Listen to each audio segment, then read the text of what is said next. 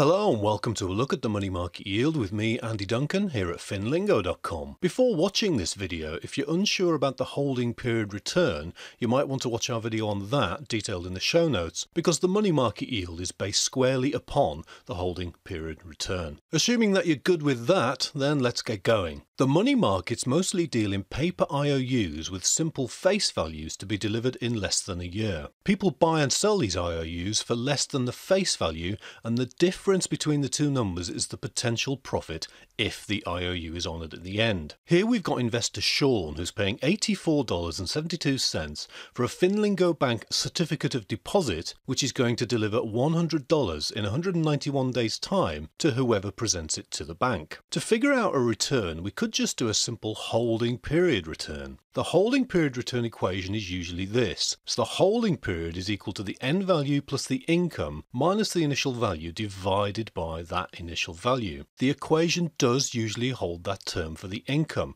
such as for share dividends and for bond coupons. But fortunately, most money market instruments are just discounted IOU instruments without any cash payment along the way. So with the money market yield, we can usually ignore the income term in the holding period return. So that makes our HPR 100 minus 84.72. This is then divided by 84.72, and that gives us 0.1803588, or approximately 18.04%. But this fails to take into account any notion of time. The difference between the 100 and 84.72 is $15.28, and this is Sean's profit. But it would be better to make $15.28 in 10 days rather than in 191 days. And it is still better to make $15.28 in 191 days than it would be to make it in 287 days. Here's where the money market yield helps us compare one potential investment to another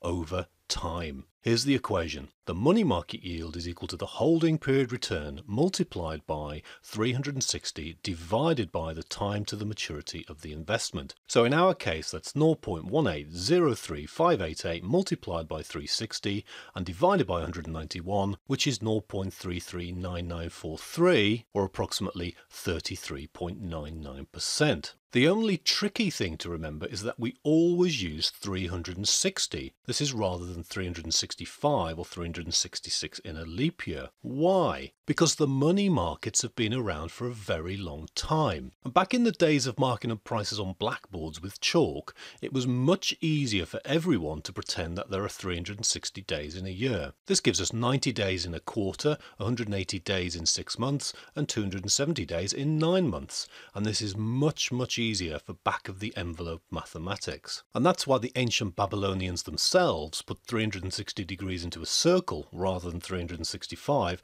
to make all their astronomical calculations much easier. Go the Babylonians! So that's the method. Get the holding period return, then annualize it with a 360-day year. Remember those Babylonians? They had money markets too, but their early money was grain, and they needed nice round numbers to make all the wheels go round. Getting back to the example, let's run it through a cunning Excel spreadsheet to make sure we got all the numbers right. So it's 100 for the end value and 84.72 for the initial value. This gives us a holding period return of approximately 18.04%. Now we input the time to maturity of 191 days, and this gives us the expected money market yield of 33.99%. Notice, if we change the time to maturity to just 10 days, we get a whopping 649% return, though we do still have the same holding period return. And if we change the time to maturity to 287 days, again we get the same holding period return, but the money market yield drops to a measly 22.62%. And that's hardly worth getting out of bed for. Now let's try an example on Finlingo.com to really get a handle on these two equations.